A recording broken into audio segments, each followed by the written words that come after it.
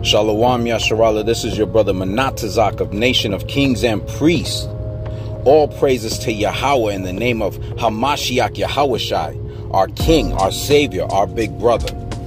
So today, in this Bible bite, we're going to go into the book of Jeremiah in chapter 25.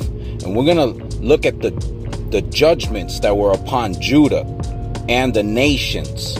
Because we know that all throughout history, our people have received many judgments, doing to many times we've been into captivity because of our stiff-neckedness, our hard-heartedness, but also the Most High doesn't leave the nations that put us in captivity unpunished. They also get punished. So we're going to look at a little Bible bite, a small example of this. And we're going to go into Jeremiah 25. We're going to go through the whole chapter. We're going to jump around a couple of things here and there, little precepts here and there, and we're just going to go through the story and, see if we get edified from this. So Jeremiah chapter 25, starting at verse 1. The word that came to Jeremiah concerning all the people of Judah in the 4th year of Jehoiakim, the son of Josiah, king of Judah. That was the 1st year of Nebuchadnezzar, king of Babylon. The which Jeremiah the prophet spake unto all the people of Judah, and to all the inhabitants of Jerusalem, saying, From the 13th year of Josiah, the son of Amon, the king of Judah, even unto this day, that is the 23 year, the word of the Lord have come unto me, and I have spoken unto you, rising early and speaking, but ye have not hearkened. This sounds familiar, rising early and speaking, but ye have not hearkened. This is the work that the brothers are doing on the highways and byways. This is the work that the brothers are doing when they're out there preaching and talking to you and inviting you to a conversation. But you guys are not hearkening. You guys are not listening. But this is not new for our people. So let's look at this, because it's happening even in this time with Jeremiah when Judah was around. So that was verse 3. Let's, in fact, I think I have a precept for verse 3. Let's go to Deuteronomy, right? 28, verse 15. Let's see here.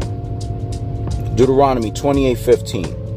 But it shall come to pass, if thou wilt not hearken unto the voice of the Lord thy God, to observe, to do all his commandments and his statutes, which I command thee this day, that all these curses shall come upon thee and overtake thee. So we see that this is nothing new, because Moses warned us of situations like this, about us hearkening and listening. And here we have Jeremiah saying the same thing. So we're going to reread verse 3. From the 13th year of Josiah, the son of Amon, king of Judah, even unto this day, that is the 23 year, the word of the Lord have come unto me, and I have spoken unto you, rising early and speaking, but ye have not hearkened. So we see we have a pattern of this. Let's go on to verse 4. And the Lord have sent unto you all his servants and prophets, rising early and sending them, but ye have not hearkened, nor inclined your ear to hear.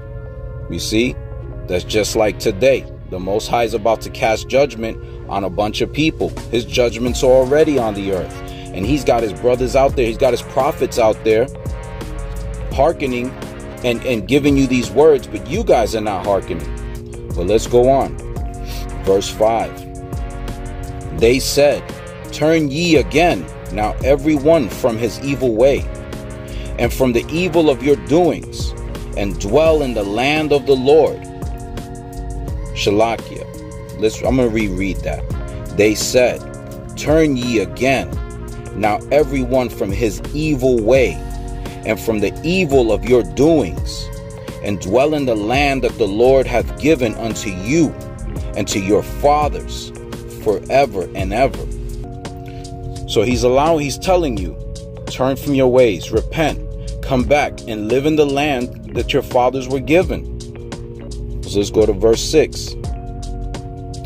And go not after other gods to serve them and to worship them and to provoke me not to anger with the works of your hands, and I will do you no hurt. The Most High is asking us not to do these things, not to worship other gods, not to go in the ways of the heathens.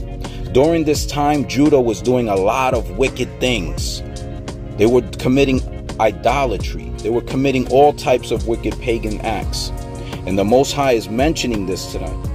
So why would he tell us not to worship other gods? Why would he tell us not to provoke him to anger? Because the Most High knows that he can destroy us in the blink of an eye.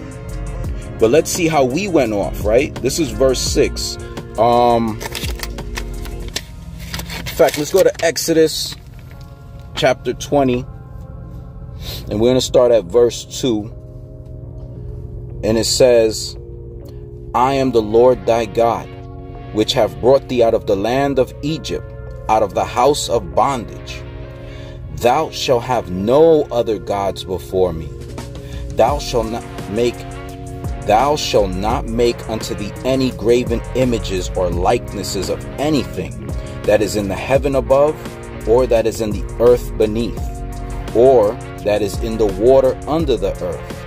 Thou shalt not bow down thyself to them, nor serve them, for I, the Lord thy God, am a jealous God. So we see that the Most High is a jealous God, and he doesn't want to share his worship and attention with these other gods or these fraudulent gods. And we have a covenant with the Most High, so we are breaking the law when we're doing these things, and he has the right to judge us. He has the right to be angry, and he has the right to put us to death when we break these laws. Let's go on to verse 7, back in Jeremiah 25. Yet ye have not hearkened unto me, saith the Lord, that ye might provoke me to anger with the works of your hands to your own hurt. So the works of your hands is making those graven images. Even not only then, but even today, a lot of our northern kingdom brothers and sisters, they have all these little saints in their house, these little candles, the incense and all that's going for these little statues that they have.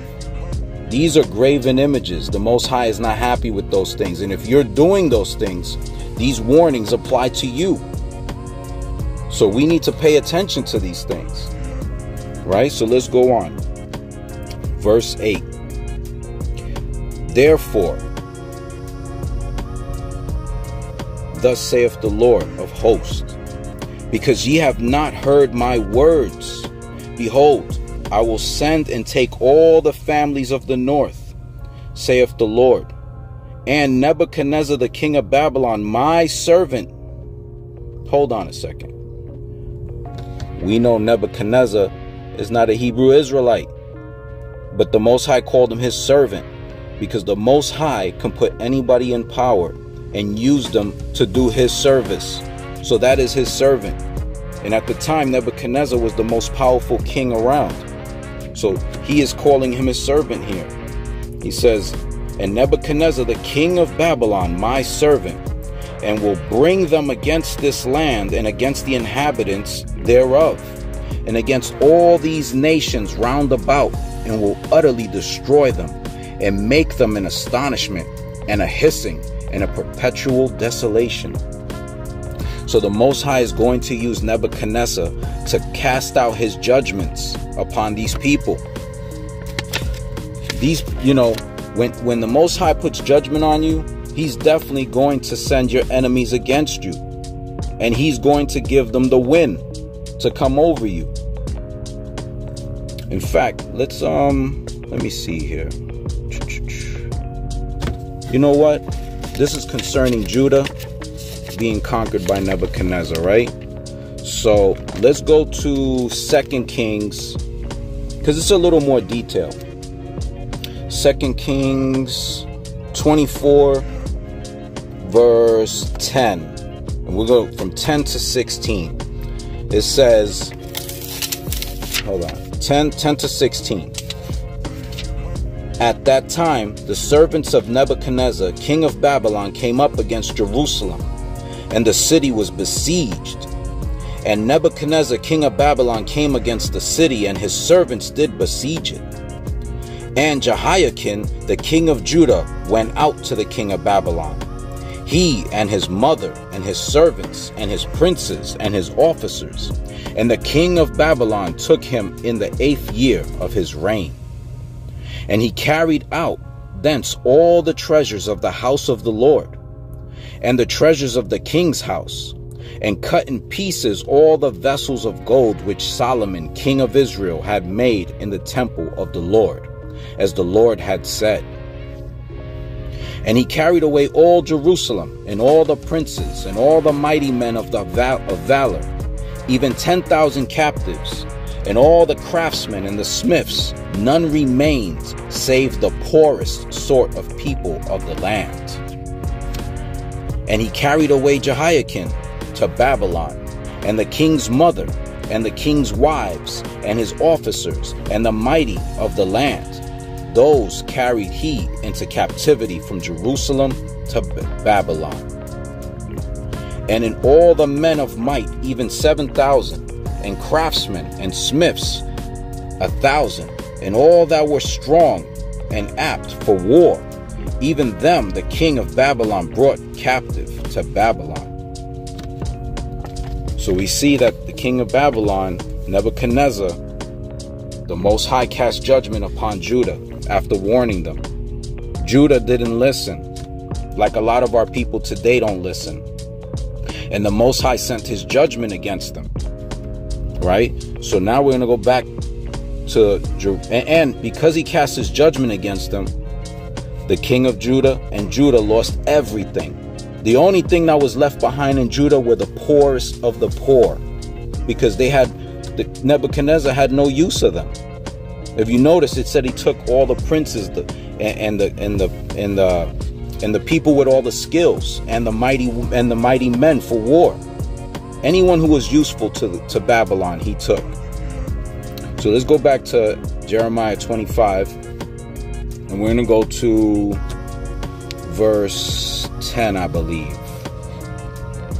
Right? Now let's reread verse 9, knowing what we just read in 2 Kings. Right? Behold, I will send and take all the families of the north, saith the Lord, and Nebuchadnezzar the king of Babylon, my servant, and will bring them against this land and against the inhabitants thereof and against all these nations round about, and will utterly destroy them and make them an astonishment and a hissing and a perpetual desolation. So he left Jerusalem desolated. Verse 10, moreover, I will take from them the voice of myrrh, the voice of gladness, the voice of the bridegroom, the voice of the bride, sound of the millstones, and the light of the candles.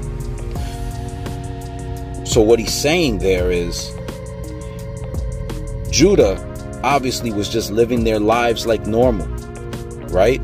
They were happy, they were celebrating things, they were doing normal things when this judgment came upon them. So let's go on to 11. And this whole land shall be a desolation and an astonishment. And these nations shall serve the king of Babylon 70 years. And it shall come to pass, when 70 years are accomplished, that I will punish the king of Babylon. So you see, Judah went into captivity as punishment. But after this is over, the Most High will punish those who punished our people that he used. So let's go on. Verse 12. And it shall come to pass when the 70 years are accomplished, that I will punish the king of Babylon and that nation, saith the Lord, for their iniquity and the land of the Chaldeans, and will make it a perpetual desolation. So the way they desolated Judah, our land, they're going to be desolated the same way. And the Most High will bring their enemies against them and give them a win over them. Verse 13.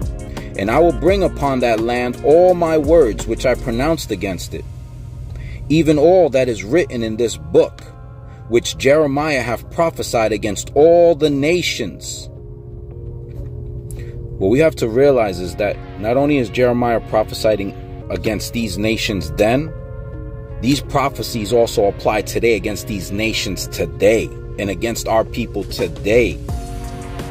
So we have to really pay mind to this. It says, "For many nations and great kings shall serve themselves of them also. And I will recompense them according to their deeds and according to the works of their own hands." So depending on the treatment that these nations gave upon our people, the Most High is going to give it back to them the same way. Let's go to 15. "For thus saith the Lord God of Israel unto me, take the wine cup of this fury at my hand, and cause all the nations to whom I send thee to drink it." What you have to realize is, this is not a party. When he's saying drink this from this wine cup, this cup is judgment. And whatever judgment he has in that cup, that's what you're going to drink. That's what's going to come upon you. So let's go to 16. "And they shall drink and be moved and be mad because of the sword that I will send among them." So their judgment is the sword going to be sent amongst them, which means they're going to be killed. 17.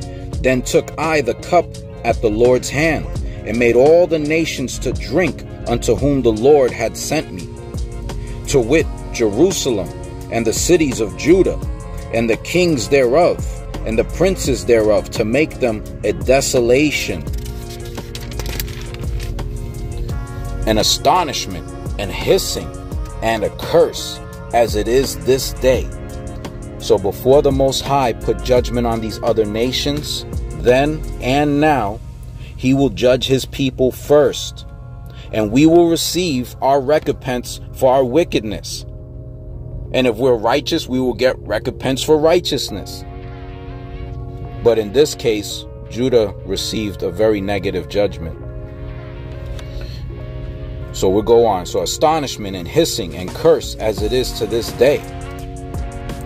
Pharaoh, king of Egypt, and his servants and his princes and all his people and all the mingled people and all the kings of the land of Uz and all the kings of the land of the Philistines and Ashkelon and Azah and Ekron and the remnant of Ashdod, Edom and Moab, and the children of Ammon, and all the kings of Tyrus, and all the kings of Zidon, and the kings of the isles which are beyond the sea."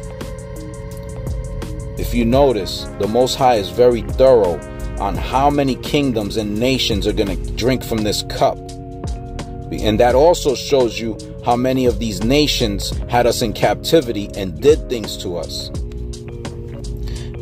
Verse 23, "Dedan, Tema, and Buz, and all that are on in the utmost corners, and all the kings of Arabia, and all the kings of the mingled people that dwell in the desert, and all the kings of Zermari, and all the kings of Elam, and all the kings of the Medes, and all the kings of the north, far and near, one with another, in all the kingdoms of the world." You see that? All the kingdoms of the world. That's going to be then and now in this future present time, which are upon the face of the earth, and the king of Shishak shall drink after them. Therefore thou shalt say unto them, Thus saith the Lord of hosts, the God of Israel, Drink ye, and be drunken, and spew, and fall, and rise no more, because of the sword which I will send among you. You see that? The Most High is sending out a sword to them. So that means destruction for them, desolation for them. The same way they did to Judah, the same way they're going to get too. And the same way how they did to us in modern times is the same way it's going to happen to them in modern times. Let's go to verse 28. And it shall be, if they refuse to take the cup of thy hand to drink, then shalt thou say unto them, Thus saith the Lord of hosts, ye shall certainly drink. For lo, I begin to bring evil on the city which is called by my name. And should ye be utterly unpunished? What he's saying is, he brought judgment to his own city and his own people first. And if he punished them, are these other people not going to be punished? They're going to get theirs. In fact, you know what?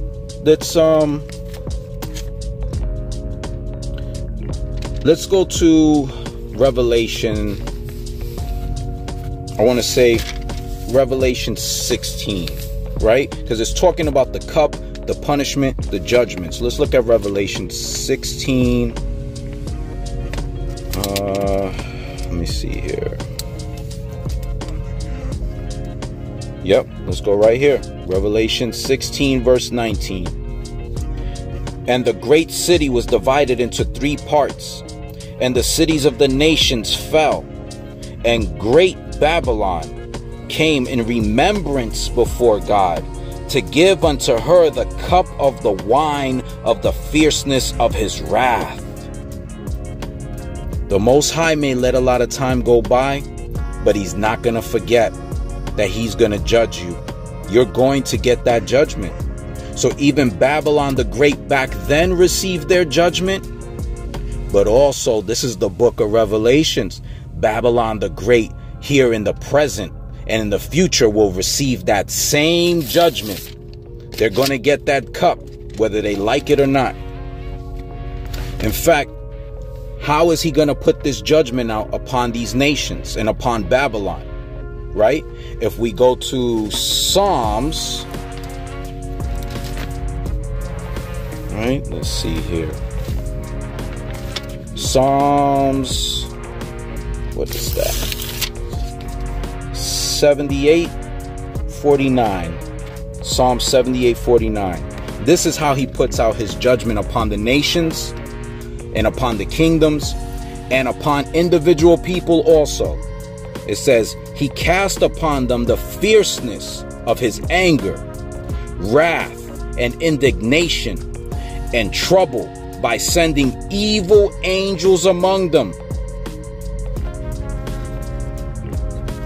So we see that he sent evil angels to put out his judgment upon these people, upon these kingdoms, all upon the earth. Let's go back here to, I believe we were at verse 28 of chapter 25 in Jeremiah. And I'll reread verse 28.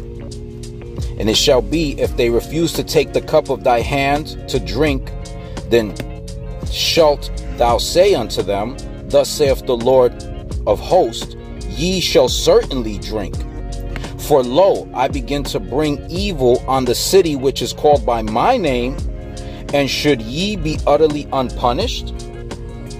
Ye shall not be unpunished, for I will call for a sword upon all the inhabitants of the earth, saith the Lord of hosts. Wow. That is a heavy judgment for all these nations and these kingdoms to carry. The Most High is calling judgment, the sword, to come upon them, which means ruination, desolation, destruction, death. Let's go to verse 30. Therefore, prophesy thou against them all these words, and say unto them, the Lord shall roar from on high, and utter his voice from his holy habitation. He shall mightily roar upon his habitation. He shall give a shout as they that tread the grapes against the inhabitants of the earth. A noise shall come even to the ends of the earth, for the Lord have controversy with the nations. He will plead with all flesh. He will give them that are wicked to the sword, saith the Lord. Wow. So we see when he says he's going to plead with all flesh, that is not a humble, meek thing. That's destruction. What he's saying is he's coming to you with the sword and he's going to put you to death. let's go to what is this? That was 31.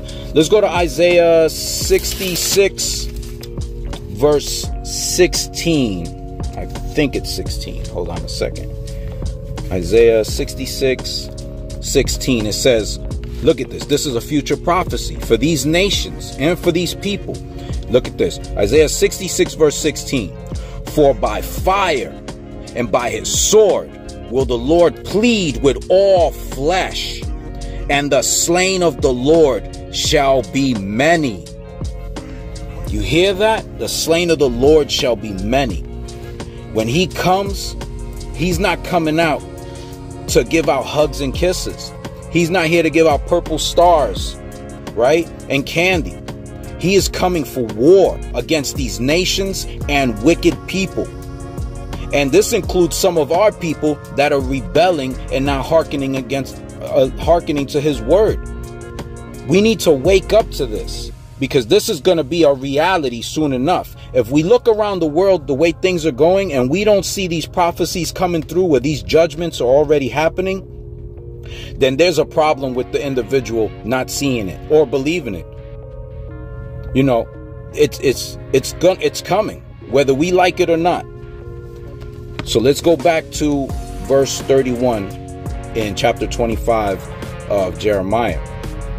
And I'll reread that. A noise shall come even to the ends of the earth, for the Lord has a controversy with the nations. He will plead with all flesh. He will give them that are wicked to the sword, saith the Lord. Thus saith the Lord of hosts, behold, evil shall go forth from nation to nation, and a great whirlwind shall be raised up from the coast of the earth.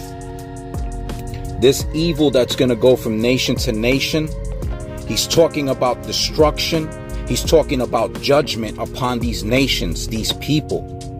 And who can stop the Most High from doing this? These military forces, they're getting themselves ready to go hide. They ain't trying to fight. If they think they're going to beat Yahushua or Yahweh in a straight up conflict, they are sadly mistaken.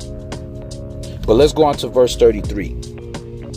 And the slain of the Lord shall be at that day from one end of the earth even unto the other end of the earth. They shall not be lamented, neither gathered nor buried. They shall be as dung upon the ground. So basically, these people that are judged and killed from one end of the earth to the other, their bodies will lay out on the ground. Nobody's going to care or cry over them. Nobody's going to gather their bodies up and bury them. They're just going to lay upon the ground like manure. Like you walk down the street and you got to step over a pile of dog poo. That's how their bodies are going to be, but everywhere. We don't want to be a pile of dog poo. I would suggest we hearken to the Most High's words. Repent. Do what he says. Let's go on to verse 34. It says, howl, ye shepherds, and cry, and wallow yourselves in the ashes, ye principal of the flock. For the days of your slaughter and your dispersions are accomplished. Now, when he's talking about the shepherds and the principal of the flock, he's talking about these leaders that are not only world leaders, but in many cases, leaders in our communities and leaders and pastors in our little churches that are leading us in the wrong direction. Right? So let's go on. Verse 35. Well, no. Let's go to 34 and read that. Howl ye shepherds, and cry, and wallow yourselves in the ashes, and ye principal of the flock. He's telling them to go into mourning, because this is what's going to happen to them. For the days of your slaughter and your dispersion are accomplished. So the judgment has already been cast for them. And ye shall fall like a pleasant vessel. So in other words, they're going to fall like a fragile vase, and they're going to be broken. And the shepherds shall have, and the shepherds shall have no way to flee, nor the principal of the flock to escape. So they're not going to be able to hide or get away with any of this. They can't hide from these judgments. 36, a voice of the cry of the shepherds and howling of the principal of the flock shall be heard, for the Lord hath spoiled their pasture. Their cry, their turmoil, their punishment, the pain, the suffering they're going to go through is going to be so crazy that you're going to hear them. The Most High will hear these cries and their wailing in the streets. And the peaceable habitation are cut down because of the fierce anger of the Lord.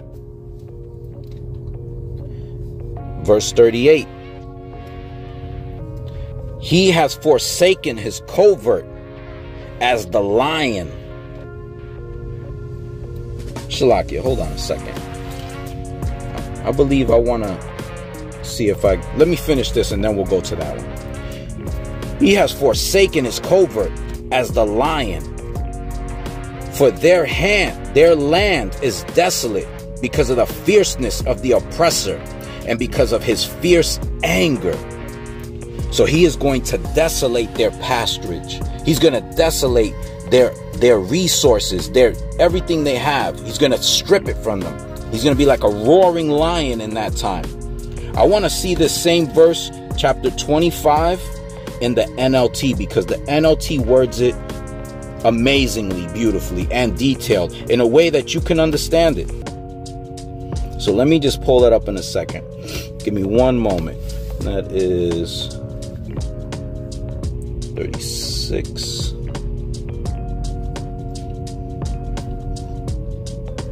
All right. So this is Jeremiah 25 in the NLT.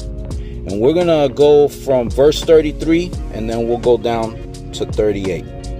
It says, in that day, those the Lord has... Shalakia. In that day, those the Lord has slaughtered will fill the earth from one end to the other. No one will mourn for them or gather up their bodies to bury them. They will be scattered on the ground like manure. Weep and moan, you evil shepherds. Roll in the dust, you leaders of the flock. The time of your slaughter has arrived. You will fall and shatter like a fragile vase. You will find no place to hide. There will be no way to escape. Listen to the frantic cries of the shepherds. The leaders of the flock are wailing in despair, for the Lord is ruining their pastures. Peaceful meadows will be turned into a wasteland by the Lord's fierce anger. He has left his den like a strong lion, seeking its prey, and their land will be made desolate by the sword of the enemy and the Lord's fierce anger. You see that? The Most High is not going to have no mercy upon these people, upon these nations, upon these fraudulent leaders that we have in our communities and our churches. These people are in a lot of trouble, whether they know it or not, whether they believe it or not, doesn't change anything, but it's coming. We're going to go into Jeremiah chapter 26. There's 2 or 3 verses I want to read there before we end some of this. I want to go to chapter 26. We'll start at verse 2. Thus saith the Lord, stand in the court of the Lord's house, and speak unto all the cities of Judah. Now this is the Most High telling Jeremiah to speak into all of Judah, which comes to worship in the Lord's house. All the words that I command thee to speak unto thee, diminish not a word. In other words, change no word of it and don't water it down. Verse 3. If so be, they will hearken and turn every man from his evil way, that I may repent me of the evil which I purpose to do unto them because of the evil of their doings.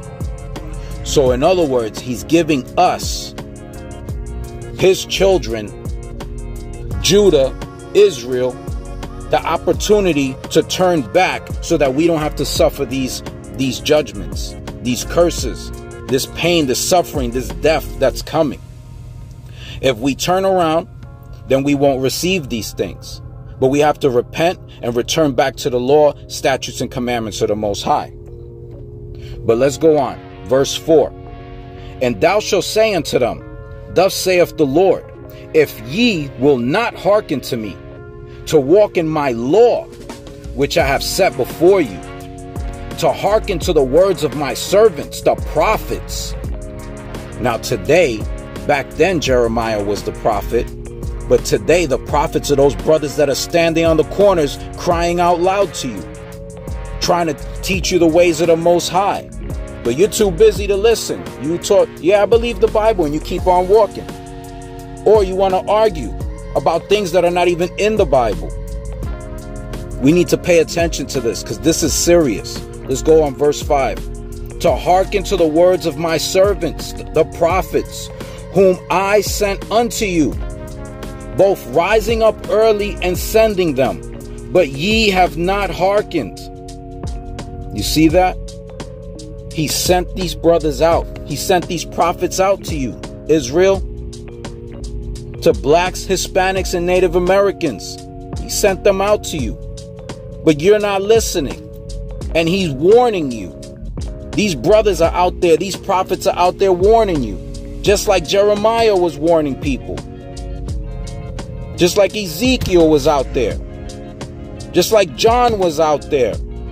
There's always been a pattern of this. Our people do good, they get comfortable, they start following other nations and doing all types of evilness. And then the Most High has to come back and plead with you and ask you to return before he slaughters you. We need to wake up. We need to come back home to the Most High. We need to repent and come back to these commandments so that the Most High can return to us and put us in our rightful home. So this is your brother Manatazak from Nation of Kings and Priests.